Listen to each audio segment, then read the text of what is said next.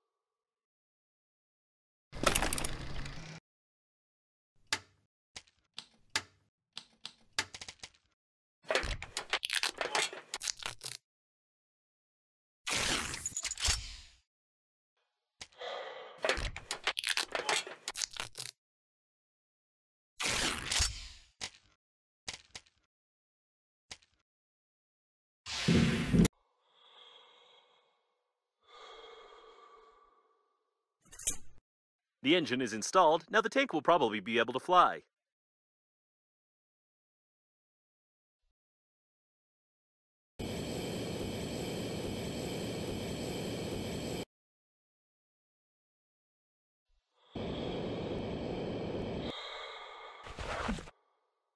Solids detected.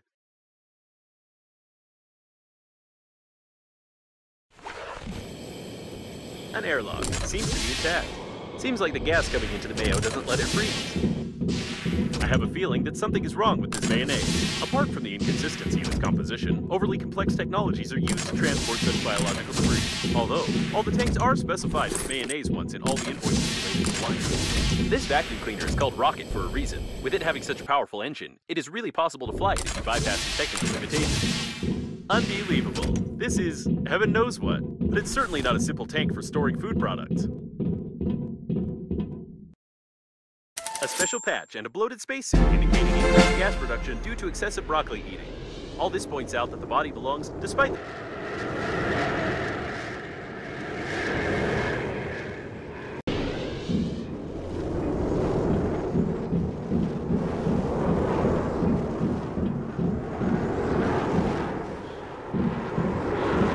all data indicate that the mayonnaise is not mayonnaise, and the tank was an integral part of the systems of the liner unnamed.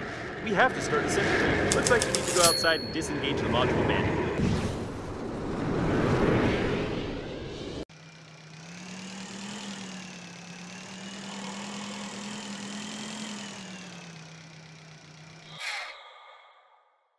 These are the brackets mounting the tank to the module. You'd better find them all and detach them before you start, or at best, all this debris will spin and be torn apart with the tank right here.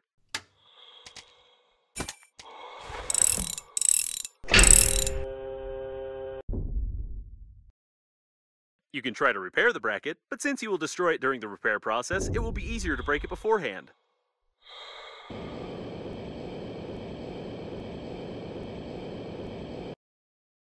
These are the brackets mounting the tank to the module. You'd better find them all and detach them before you start, or at best, all this debris will spin and be torn apart with the tank right here.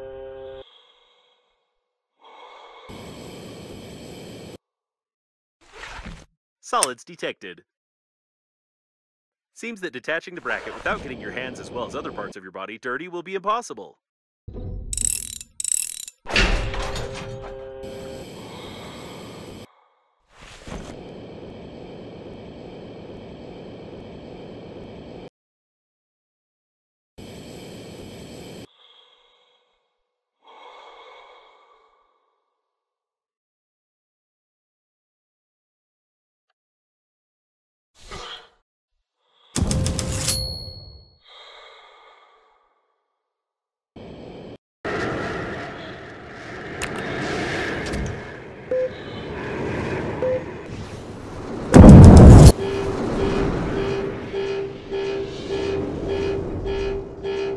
Yep, go up there, through the tube. If the core is damaged and the Mayo from the central cooling circuit was thrown into space, then we can use the same way for evacuation.